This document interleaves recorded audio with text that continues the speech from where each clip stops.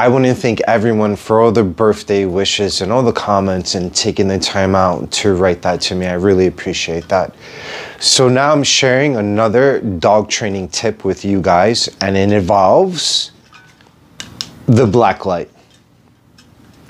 Now this is a tool that's overlooked in the dog training, the dog raising program, whether you have a facility or you're just a regular dog owner.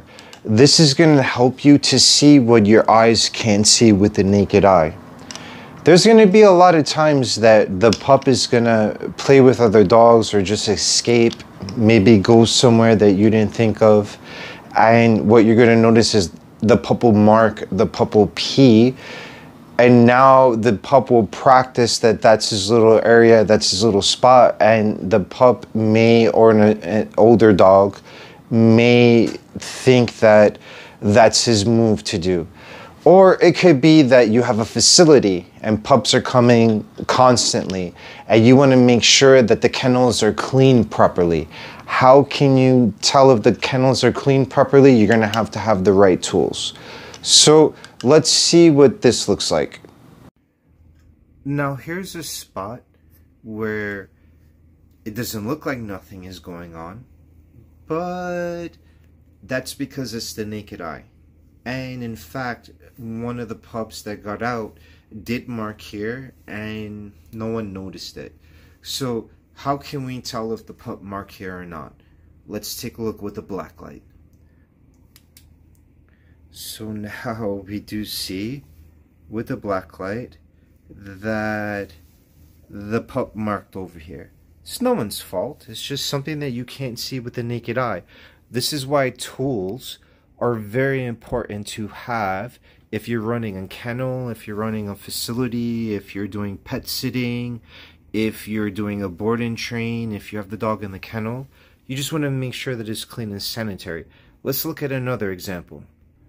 Over here, I did notice by my bag that I'm going to take to the Napopo school that this area, the pup got out and liked this area as well and started marking here. Now to the naked eye, you can't see anything, which is fine.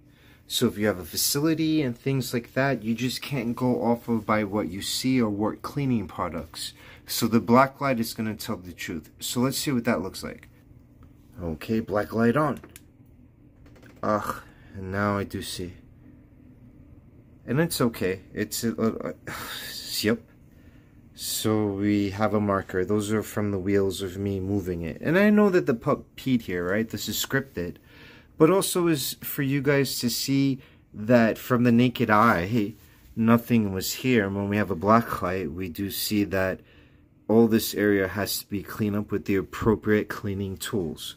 So this tool here, whether you are a pet dog owner or if you have a facility, this is going to save you a lot of time, and having the right tools is essential to doing a good job.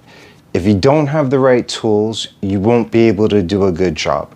So I hope this tip helped you guys, whether you're a pet dog owner, you have a facility, you're a dog boarder, you do board and trains. Something like this is going to help keep your place sanitized and let you know if the cleaning products are doing the right job. So this is Dog Trainer Rob. See you guys next episode, and any feedback you have, leave them in the comment section. I want to know if this tip helped you guys.